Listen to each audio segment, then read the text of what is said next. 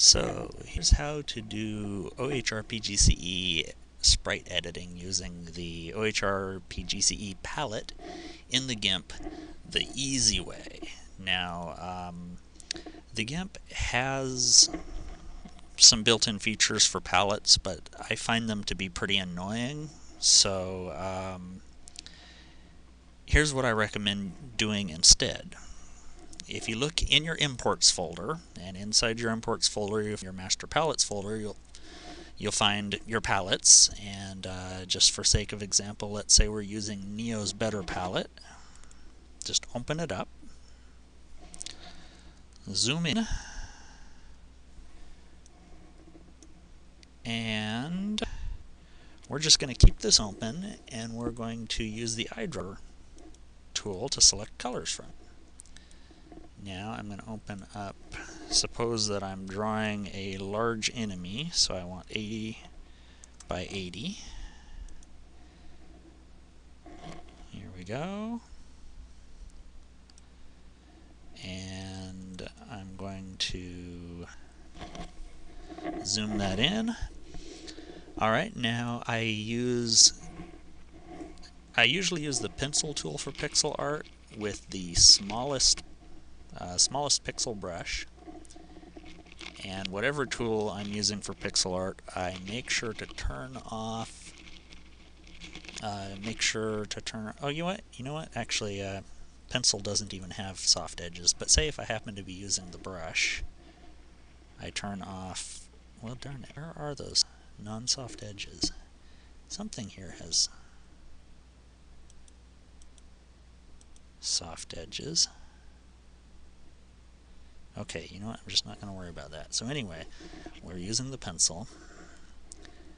And what's the keyboard shortcut for the eyedropper? Tools, color picker Y. So Y is the color picker, and N is the pencil. So my left hand hovers easily over Y and N, so I can go easily over Y and N. So I can pick a color, and then I can switch back to my drawing tool, and I can draw a shape, and I can go and hover, and I can fill, use the evil fill tool, and basically just using this, just using these two tools, I can use that other open image with the eyedropper as my palette, and I don't ever bother to use the Gimp's paletted feature.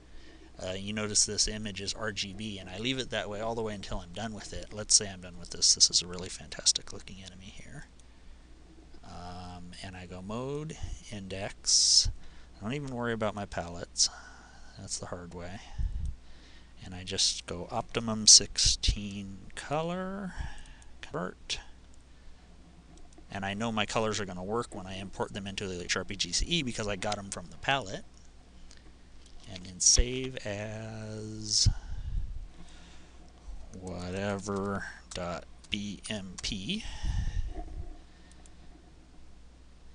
And it will automatically save as a 4-bit BMP because I'm 16 color indexed. And I don't want that because that's not supported by the OHR.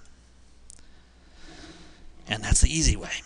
If you want to see the way, which is technically more correct for the Gimp, I have that in a separate video. Yes.